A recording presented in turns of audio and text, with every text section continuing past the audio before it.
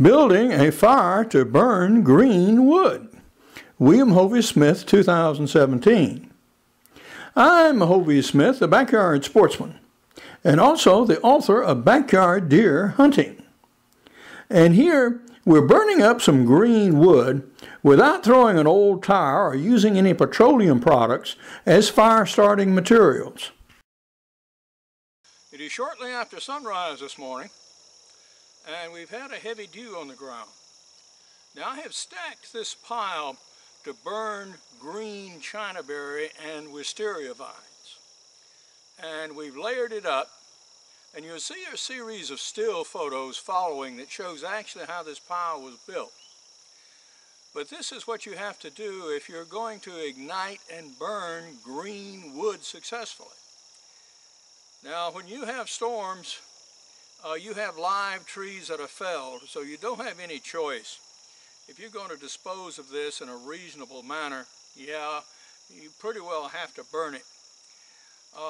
Here in rural Georgia, that's no problem. I keep a small burn pile in my yard. You see there's grass all around, and we burn it in still, damp weather as I'm doing right now. And so we're going to get this thing going.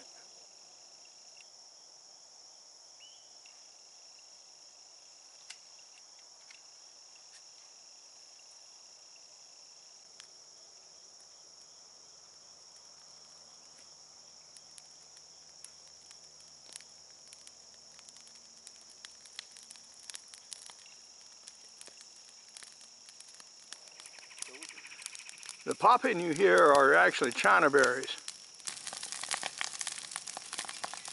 The fire is now well caught, and the pine straw is burning good. You can see the flames are doing exactly what they needed to do. That is to start heating those top pieces of larger wood so we can ultimately dry them out enough so that they will also burn.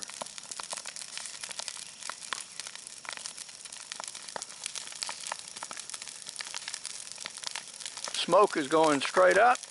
There's no wind. This is a good time to dispose of that pile. And we'll rejoin the fire after a bit when it starts to burn down a little. This is a mess we started with. Here we're pulling some cut pieces and wisteria vine out of the hedgerow, and here you see a close-up of this tangle. And now I've started the pine straw on the top of the pile, and this is my core, and I've added dry oak wood on top of that. Now goes the rest of the vine and limbs and the larger trunk sections on the very top.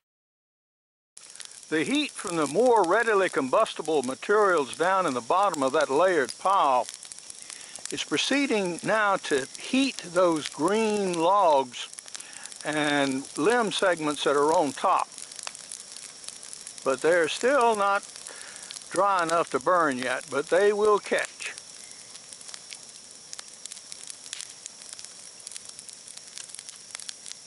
You can see some deep reds down there in the bottom of the flame. That is a very hot core fire indeed.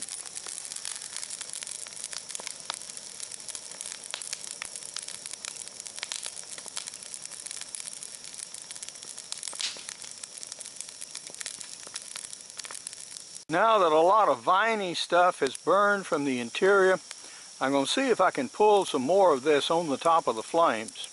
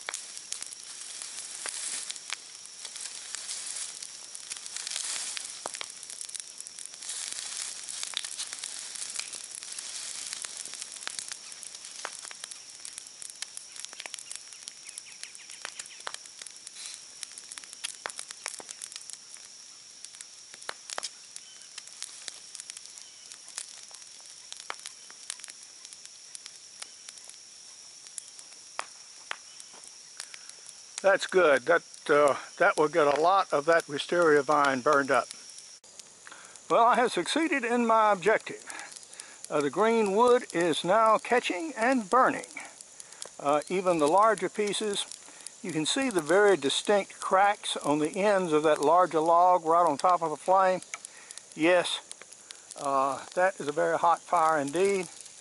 I've just piled a few new branches on top of it, and now I can continue to add to the pile.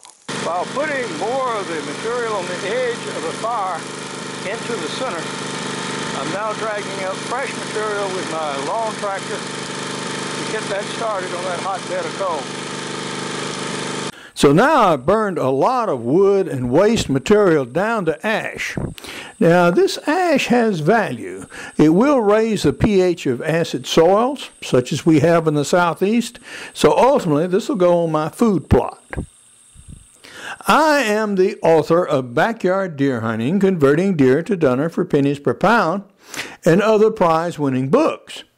These include Extreme Muzzleloading, Crossbow Hunting, Practical Bow Fishing, and a series of e-books on muzzleloading guns. The e-books include muzzleloaders for hunters, shooting and maintaining your muzzleloader, and hunting with muzzleloading shotguns and smoothbore muskets. This burning was done on a still day following a heavy dew. I used a pine straw instead of an old tire or waste oil or gas to start the blaze out of environmental concerns. For more information on my books, blogs, and more than 650 videos, you can go to my website, www.hoviesmith.com. Good hunting and good eating from the outdoors. Goodbye, and God bless.